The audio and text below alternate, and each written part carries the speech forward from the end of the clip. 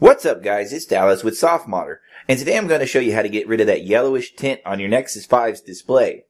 This is a two-part softMod, and it requires root and a custom recovery. So for a step-by-step guide with links to tutorials on getting those prerequisites out of the way, just head to the link that's in the description below this video. To start, you'll have to download Franco kernel. Franco is probably hands down the best kernel developer out there. I've used his kernels on every Nexus device I've owned, and I couldn't be happier. But there's a gamma module built into his kernel that you'll need to tap into. So to install this kernel and get that module, boot into your favorite custom recovery. I'm using TWRP, so all you have to do with this one is tap install. Then navigate to the file that you downloaded. Tap it, then swipe the slider at the bottom to get things going. It shouldn't take more than a few seconds, and when it's done, you can just hit reboot system. For the next part, I'll switch over to this other phone where I've already got the kernel installed. Nexus Display Control is a paid app on Google Play, but Franco's been kind enough to offer it for free to XDA users. So either way you go about getting this app, just open it up to do a little setup.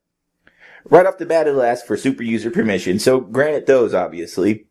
Next hit Load a Color Profile, then tap Import Preloaded Profiles. This will populate a list of gamma profiles that other users have created. My personal favorite in here is Vomer 2. It really gets rid of that yellow tint and gives the rest of the colors just a bit more pop. So hit apply to put this in effect. And then back on the main screen, be sure to tick this box next to set colors on boot so that you won't have to mess with this again. The changes don't take effect until you turn your screen off and then back on.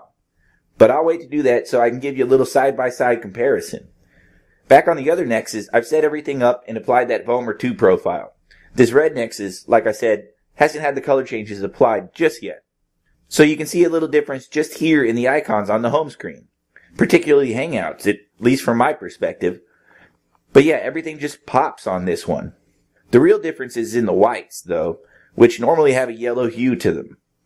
Check out Google Now on both of these. Now that's much better. But yeah, for download links and a full breakdown on this softMod, be sure to check out that link in the description. And as always, we'd appreciate it if you would like and comment on this video and subscribe to our channel. So we'll see you again next time, guys. But until then, happy softmodding.